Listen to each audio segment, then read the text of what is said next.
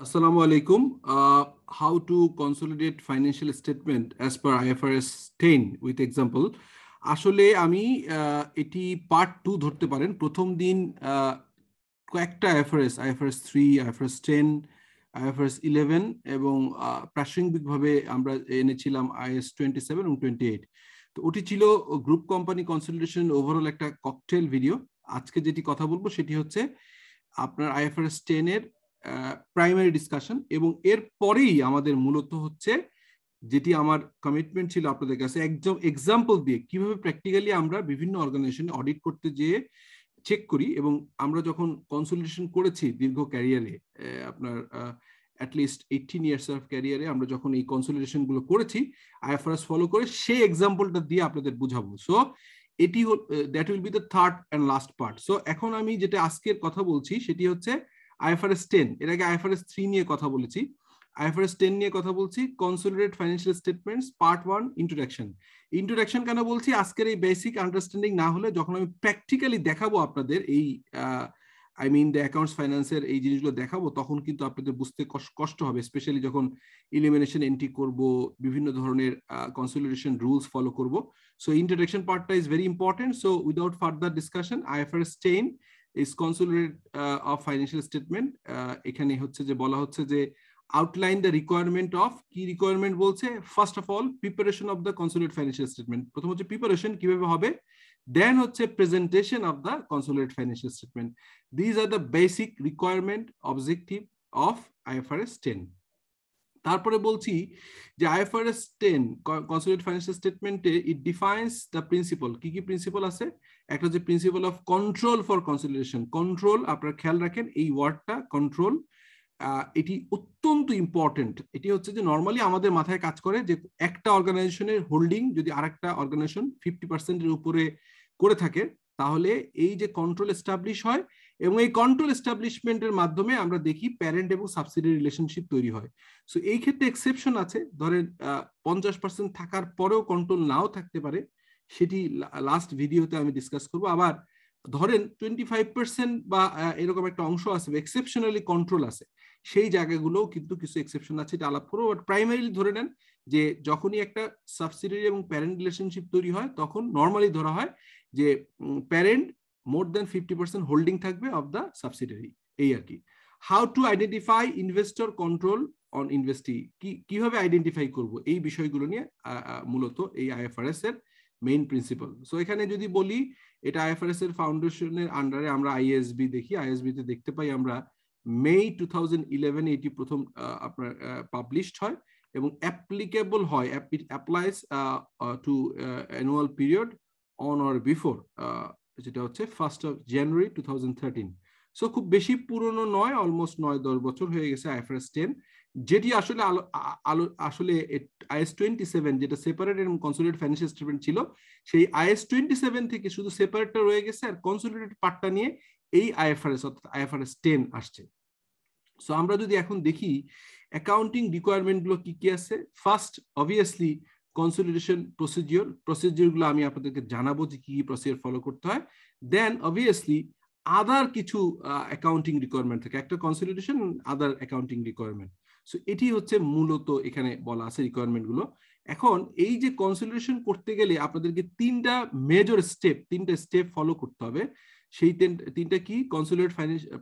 Consolidation procedure can be explain in 3 step.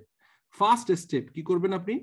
obviously combines the asset, liabilities, equity, expense, income and cash flow of the parent with its subsidiaries। একটা যদি subsidiary হয় তাহলে প্যারেন্টের সঙ্গে subsidiary কোম্পানির asset, equity, expense, liability, income, cash flow সব যোগ হবে। এখানে আমি পরে অবশ্যই বলবো এলিমিনেশন এন্ট্রি বলে একটা প্রসেস আছে, সেকেন্ড স্টেপে ডিসকাস করব, সেখানে আসলে কিছুটা ওয়ার্কিংস করার প্রয়োজন আছে। সো প্রাইমারিলি আমরা স্টেপ 1টা কনফার্ম করি যে it is a simple combination. লাইনে যদি না এটা রিকোয়ারমেন্ট আছে যে প্যারেন্ট এবং সাবসিডিয়ারির প্রেজেন্টেশন স্টাইল, রিপোর্টিং ডেট এক হতে হবে, এবং সে অনুযায়ী সিম্পল পাশাপাশি প্যারেন্ট এবং সাবসিডিয়ারি বসিয়ে যদি 100% হয় তাহলে পুরো যোগ হবে, আর লেস দেন 100% মোর দেন 50% হয় তখন আপনার মাইনরিটি ইন্টারেস্ট যেটা ছিল নন কন্ট্রোলিং ইন্টারেস্ট সেটি আসবে। তো সেই ডিসকাশন আমি করছি। তাহলে আপাতত বুঝেন যে ফার্স্ট স্টেপ হচ্ছে জাস্ট প্যারেন্টের সঙ্গে subsidiary asset, liability, equity, income, cash flow, expense এগুলো যোগ হবে। দেন স্টেপ টু কি বলা হচ্ছে, অফসেট অর এলিমিনেট। কি করতে হবে, parents parent entities investment in the subsidiary. অর্থাৎ আমি বলি ধরেন let's say square farmer 100% share কিনেছে স্কয়ার হোল্ডিংস। এখন এই যে 100% শেয়ার কেনা হলো, তাহলে সেপারেট যখন ফাইন্যান্সিয়াল স্টেটমেন্ট প্রিপেয়ার করা হয় স্কয়ার হোল্ডিং, তখন কিন্তু ইনভেস্টমেন্টটা দেখাবে যে ইনভেস্টমেন্ট ইন স্কয়ার ফার্মা। কিন্তু যখন এটা কনসলিডেশন হবে, তখন এই ইনভেস্টমেন্টটা ইলিমিনেশন হয়ে যাবে, অফসেট হয়ে যাবে ইলিমিনেশন এন্ট্রির মাধ্যমে। এটি নেক্সট ক্লাসে আমি একদম প্র্যাকটিক্যালি জার্নাল এবং এক্সেল ওয়ার্কিং শিট দেখাবো। তাহলে এর এগেইনস্টে কি হবে, প্যারেন্টস এর ইকুইটি পোর্শনও চলে যাবে, অর্থাৎ আপনি ইনভেস্টমেন্ট অ্যাসেট পাশেও চলে যাবে। অর্থাৎ ধরেন আপনি এখানে অ্যাসেট ইনভেস্ট করেছিলেন 100 টাকা, এটিও চলে যাবে। আর ওই 100 টাকার এগেইনস্টে যদি সাবসিডিয়ারিতে প্যারেন্টের ইকুইটি ক্রিয়েট করে 80, তাহলে তো ডেফিনেটলি বুঝতে হবে যে কিছু গুডউইল আছে। আর যদি 100 হয়ে যায় তাহলে বোঝা যাবে কোনো গুডউইল নেই। যদি 100-র উপরে হয় তাহলে বুঝতে হবে যে এখানে বার্গেন পারচেজ অপশন অর্থাৎ নেগেটিভ গুডউইল আছে। সো ইন বোথ কেস 100% যদি কোনো গুডউইল না থাকে, তাও প্যারেন্টের ইনভেস্টমেন্ট ইন সাবসিডিয়ারি এটা এলিমিনেট হবে। আবার প্যারেন্টের ইকুইটি ইন সাবসিডিয়ারি এটি বোথ এলিমিনেট হয়ে যাবে। যদি কোনো এখানে গুডউইল অথবা নেগেটিভ গুডউইল আসে, সেটিরও কিন্তু এলিমিনেশন এন্ট্রি আছে, এটা আমরা দেখাবো নেক্সট দিন। সো এটি হচ্ছে অফসেটটা করা, অফসেট এবং এলিমিনেশন। এটি হচ্ছে স্টেপ 2। স্টেপ 3টা কি বলা হচ্ছে, eliminate in full inter group transaction. ওই আগে বললাম শুধুমাত্র কিন্তু ইনভেস্টমেন্ট আর ইকুইটি, অর্থাৎ প্যারেন্টের ইনভেস্টমেন্ট ইন সাবসিডিয়ারি আর হচ্ছে সাবসিডিয়ারির যে পোর্শনের ইকুইটি ওন করে প্যারেন্ট, সেই দুটা ইচ আদার অফসেট হবে অথবা এলিমিনেট হবে। এরপর কি বলেছে, স্টেপ 3 হচ্ছে এলিমিনেশন হবে হচ্ছে ইন্টার গ্রুপ যদি কোনো অ্যাসেট এক্সচেঞ্জ হয়, ইকুইটি, ইনকাম অথবা লায়াবিলিটিস অথবা হচ্ছে এক্সপেন্স অথবা cash flow between সাবসিডিয়ারিজ and parent. অর্থাৎ আপনি যদি মনে করেন যে স্কয়ার হোল্ডিং কিছু প্রোডাক্ট কিনেছে স্কয়ার ফার্মার থেকে, যদি এটি বাইরে বিক্রি করে ফেলে রেভিনিউ রিকগনিশন হয় তাহলে কোনো সমস্যা নেই। কিন্তু যদি স্কয়ারের থেকে কেনা 100 টাকার প্রোডাক্ট স্কয়ারের কস্টিং এ আছে 90 টাকা আর আপনি 100 টাকায় কিনলেন, সো এখানে দেখা যাচ্ছে যে স্কয়ার ফার্মার সেল হয়ে গেছে 100 টাকায়, এখানে 10 টাকা প্রফিট আছে আর 90 টাকা তার কস্ট ছিল। আর এইটা আবার ইনভেন্টরি হোল্ডিং আছে হচ্ছে কার কাছে, স্কয়ার হোল্ডিং এর কাছে। সো এই জায়গায় এলিমিনেট হয়ে যাবে এবং এখানে 10 টাকা এলিমিনেট হয়ে ইনভেন্টরি ভ্যালুতে চলে আসবে। সিমিলারলি ধরেন স্কয়ার হোল্ডিং যদি লোন দিয়ে থাকে স্কয়ার ফার্মাকে, তাহলে স্কয়ার ফার্মার হচ্ছে পেয়াবল টু স্কয়ার হোল্ডিং, আর স্কয়ার হোল্ডিং এর বুকসে আছে receivable from square farmer. So এই রিসিভেবল এবং পেয়াবল ইন্টার গ্রুপ যে ট্রানজাকশন, এটা এলিমিনেট হবে। তাহলে অ্যাসেট লায়াবিলিটি এলিমিনেট হলো, ইকুইটির কথা বললাম, ইনকামের কথা বললাম এবং ক্যাশ ফ্লো এটা এলিমিনেট হবে। সো বলছে eliminate in full inter group transaction of asset liability equity income expense and cash flow between, যদি একাধিক সাবসিডিয়ারি হয় তাহলে উইথ প্যারেন্ট, আর একটা সাবসিডিয়ারি এন্ড প্যারেন্ট, এই এলিমিনেশনটা হবে।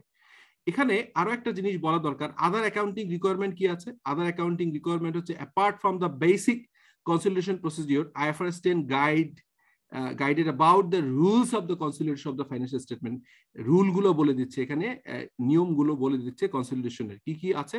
ফার্স্ট অফ অল আমরা যেটা করব, presentation of non controlling interest, যেটাকে মাইনরিটি ইন্টারেস্ট আগে বলা হতো, এখন বলা হয় নন কন্ট্রোলিং ইন্টারেস্ট। অর্থাৎ প্যারেন্ট যদি 100% ওন করে অফ এ সাবসিডিয়ারি, তাহলে তো কোনো নন কন্ট্রোল ইন্টারেস্ট নাই, নন কন্ট্রোলিং ইন্টারেস্ট বা কোনো মাইনরিটি ইন্টারেস্ট নাই।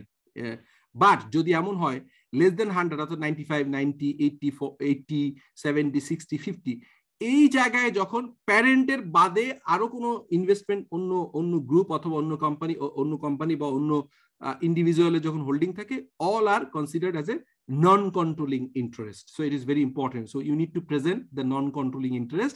এটি দুটি মেথড আছে, আমরা ক্লিয়ার করব। এটি হতে পারে যে আপনার ফেয়ার ভ্যালু দেখে সরাসরি টোটাল ইনভেস্টমেন্টের ফেয়ার ভ্যালু দেখে করা যায়, আবার ইনভেস্টমেন্টের একটা পোর্শনও দেওয়া যায়। ধরেন আপনি 100 টাকার অ্যাসেট কিনেছেন, যেটা কিনেছেন 80 টাকায়, 120 টাকায়, তাহলে এখানে 20 টাকা হচ্ছে যে মার্কেট ভ্যালু হচ্ছে 120 টাকা, সেই রেশিওতে নন কন্ট্রোলিং ইন্টারেস্টের ফেয়ার ভ্যালু বেসিসে অ্যাসাইন করা যায়। আর একটা যেটা করা যায় সেটা হচ্ছে হিসাব করে আপনার নন কন্ট্রোলিং ইন্টারেস্টের বুক ভ্যালুতে বের করা যায়। So this is the requirement. তারপরে বলা হচ্ছে shows separately from the entities equity of the owners of the parent. অর্থাৎ সাবসিডিয়ারির যে investment in subsidiary by parent এটা এলিমিনেট হয়ে গেল, আর সাবসিডিয়ারির যে প্যারেন্টের ইকুইটি থাকে সেটা এলিমিনেট হয়ে যায়, কিন্তু নন কন্ট্রোলিং ইন্টারেস্ট এর বাইরে সেপারেট একটা লাইন আইটেম হিসেবে দেখাতে হবে। এর বাইরে কি আছে? Uniform accounting policy shall be used by both parent and সাবসিডিয়ারিজ। এটা আমি শুরুতেই বললাম, যখন আপনাদের কনসিডারেশন করতে হবে তখন বুঝতে হবে যে প্যারেন্টের অ্যাকাউন্টিং ইয়ার যদি জানুয়ারি টু ডিসেম্বর হয় তাহলে সাবসিডিয়ারি জানুয়ারি টু ডিসেম্বর হতে হবে। যদি এটা ব্যত্যয় হয় তখন কিন্তু বেশ কিছু রিকনসিলিয়েশন এবং কিছু আপনার কনসলিডেশন প্যাকেজের কাজ করতে হয়, হুইচ ইজ ভেরি ট্রাবলসাম। আমি দেখেছি যে সেনোফিতে অনেক বছর আগে যখন কাজ করেছি, গ্রুপের সঙ্গে তার ফাইন্যান্সিয়াল ইয়ারের এখানে লোকাল ট্যাক্সেশন অথরিটির কিছু অ্যাডজাস্টমেন্টের কারণে বেশ কিছু কিন্তু জটিলতা থাকে। তো ধরে নেওয়া হয় যে প্যারেন্টের সাথে সাবসিডিয়ারির যে অ্যাকাউন্টিং পলিসিস, অ্যাকাউন্টিং ইয়ার, অ্যাকাউন্ট রিপোর্টিং ডেট এগুলো সিমিলার হবে। সো নাম্বার 3, যেটি অলরেডি আমি বলেছি, financial statement of the parent and subsidiaries shall have the same reporting date। এটাই হওয়া উচিত, তাহলেই হচ্ছে কনসলিডেশনটা অনেক ইজি হয় এবং এটাই করে নিতে হবে। প্রয়োজনে অ্যাডজাস্ট, এই জন্য কিন্তু বাংলাদেশের ট্যাক্স ল অ্যালাউ করে যে if you R A subsidiary of A multinational company, তাহলে আমাদের দেশের যে নর্মাল সব কোম্পানির অ্যাকাউন্টিং ইয়ার হচ্ছে জুলাই টু জুন, এটি ব্যাংকের ব্যাংক এবং নন ব্যাংকিং ফাইন্যান্সিয়াল ইনস্টিটিউশনের ক্ষেত্রে এটা এক্সেপশন আছে।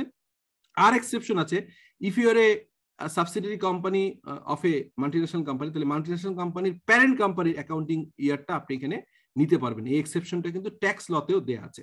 সো এই হচ্ছে আপনার আর কিছু এক্সেপশন আছে, যে একটু আগে বললাম যে এক্সেপশন হচ্ছে IFRS 10 এ কয়েকটা এক্সেপশন আছে যে আপনি এই ক্ষেত্রে কনসলিডেশন না করলেও চলবে, করা লাগবে না। কোনটা? ফার্স্ট হচ্ছে if it is a Holi or partially owned subsidiary of another entity. অর্থাৎ ধরেন, আমি উদাহরণ দিই, ধরেন এখানে প্রথমে দেখলাম এখানে একটা আলটিমেট প্যারেন্ট আছে এ, আপনি হচ্ছে বি, এই বি আবার বির একটা সাবসিডিয়ারি আছে সি। এখন বি যদি আর একটা কোম্পানির সাবসিডিয়ারি হয় তাহলে আলটিমেটলি বির সঙ্গে এর কনসলিডেশন করা লাগবে না। সো এটা হচ্ছে এরকম, if it is a Holi or partially owned subsidiary of another entity, তখন কিন্তু আলটিমেটলি এ একসঙ্গে বি এবং সিটা করে নেবে, অতএব বির আলাদাভাবে কোনো এখানে কনসলিডেশন করা লাগবে না রিকোয়ারমেন্ট, বাট তার যদি কোনো অন্য পারপাস প্রয়োজন হয় সেটা সে করতে পারবে। If date or equity instrument are not traded in the public market, যদি এই যে আপনি প্যারেন্ট এবং সাবসিডিয়ারি এর যে কোনো কোম্পানিটাই যদি এখানে বিশেষ করে সাবসিডিয়ারিটা এবং যদি আপনার ইনস্ট্রুমেন্ট পাবলিকলি ট্রেডেড না হয়, তো ঢাকা অথবা চট্টগ্রাম স্টক এক্সচেঞ্জে লিস্টেড না হয়, বাংলাদেশ সিকিউরিটি এক্সচেঞ্জ কমিশনের লিস্টিং রেগুলেশনের মাধ্যমে যদি লিস্টেড না হয়, তাহলে কিন্তু এই কনসলিডেশন ম্যান্ডেটরি না। আর লাস্ট ওয়ান, এটা ভেরি ইম্পর্টেন্ট এবং এটি নতুন তথ্য 2010 যে পরবর্তীকালে যে এখানে কিছু অ্যামেন্ডমেন্ট আসছে IFRS 10 এ, সেখানে বলা আছে if it is an investment entity. Investment entity কি? ইনভেস্টমেন্ট এন্টিটি মানে হচ্ছে যে আপনি কনসলিডেশন করা লাগবে না, বিকজ আপনি এমন একটা এন্টিটি যে বিভিন্ন কোম্পানির শেয়ার কেনেন বেচেন, হয়তো মার্কেটে কিনছেন, কিছুদিন পরে বিক্রি করবেন, অথবা ইনভেস্টমেন্ট পারপাস হোল্ড করছেন, not to establish the control, এটাকে বলা হয় ইনভেস্টমেন্ট এন্টিটি। এর কিছু বৈশিষ্ট্য আছে, এই বৈশিষ্ট্যটা কি বলা হচ্ছে, characteristics of an investment entity কি কি থাকে? First of all, it has more than one investment, অর্থাৎ এমন না যে শুধু একটা কোম্পানির সে ইনভেস্ট করেছে, সে অনেক কোম্পানি ইনভেস্টমেন্ট এরকম করে থাকে, এই কারণে এই কোম্পানিটিকে বলা হয় ইনভেস্টমেন্ট কোম্পানি। আমরা যদি বাংলাদেশে ইনভেস্টমেন্ট কোম্পানি আছে, সারা পৃথিবীতে প্রচুর পরিমাণ আছে, যে বিভিন্ন লিস্টেড সিকিউরিটিজের শেয়ার কিনে এবং আনলিস্টেড সিকিউরিটির শেয়ার কিনে পরবর্তীকালে এটা লিস্টিং হলে শেয়ার সেল করে যায়। So it has more than one investment, এটা একটা ক্যারেক্টারিস্টিক, এটি একটা বৈশিষ্ট্য। সেকেন্ড বৈশিষ্ট্য হচ্ছে যে it has more than one investor, এবং দেখা যায় ওই ইনভেস্টমেন্ট এন্টিটির আবার কিন্তু আপনার একাধিক ইনভেস্টর থাকে। তারপরে বলা হচ্ছে যে 3, investor who are not related party of the entity, অর্থাৎ সুপারস্টার ইলেকট্রনিক্স আর সুপারস্টার গ্রুপ লিমিটেড এই দুটোকে কিন্তু ইনভেস্টমেন্ট এন্টিটি হিসেবে কনসিডার করা যাবে না, কারণ এখানে ওনাররা ইজ কমন। সো এখানে রিলেটেড পার্টি হলে এই এক্সেপশনের ভিতরে পড়বে না। So investor who are not related party of the entity, অর্থাৎ এমন হলো যে দুবাইয়ের একটা কোম্পানি অথবা বাংলাদেশের আর একটা কোম্পানি, ধরেন subsidiary of A bank or any other investment group, তাদের এখানে ইনভেস্টমেন্ট হবে, নট যে সুপারস্টার ইলেকট্রনিক্স এর শেয়ার কিনলো সুপারস্টার গ্রুপ, তখন এটাকে ইনভেস্টমেন্ট এন্টিটি হবে না, বিকজ আমরা জানি it's a related party, related entity. So এটা হবে না। And the number 4 is basically it has ownership interest in the form of equity, এবং এখানে কিন্তু আপনি সেটা যেটা করা হয় যে আপনি ওনারশিপ ইন্টারেস্টে পেয়েছেন ইকুইটি কিনে, ইকুইটি কেনার মাধ্যমে যদি হয় তাহলে এটাকে ইনভেস্টমেন্ট এন্টিটি হিসেবে রাখা যাবে। So this are the 4 basic characteristics of investment entity. So আজকের মতো এটি শেষ করি, এটি খুব ছোট করেছি, বাট পরের ভিডিওটা বড় হবে, প্রয়োজনে তার দুটো পার্টও করা লাগতে পারে, বিকজ ওখানে আমরা যেটা করব সেটা হচ্ছে কনসলিডেশনের এক্সেল ফাইলে যাব এবং ডিটেইল নিয়ে ডিসকাস করব। এর আগের ভিডিওটা না দেখে থাকলে সেটি দেখার অনুরোধ করছি, যেটা গ্রুপ কোম্পানিজের আমার মনে হয় 8-10 দিন আগে পোস্ট করেছিলাম, এবং এটিও দেখার পরে আপনারা ওয়েট করেন, I will make the, because it's a very complicated এবং আমার কাছে মনে হচ্ছে আপনাদের জন্য ইজি করার চেষ্টা করছি। I hope you will be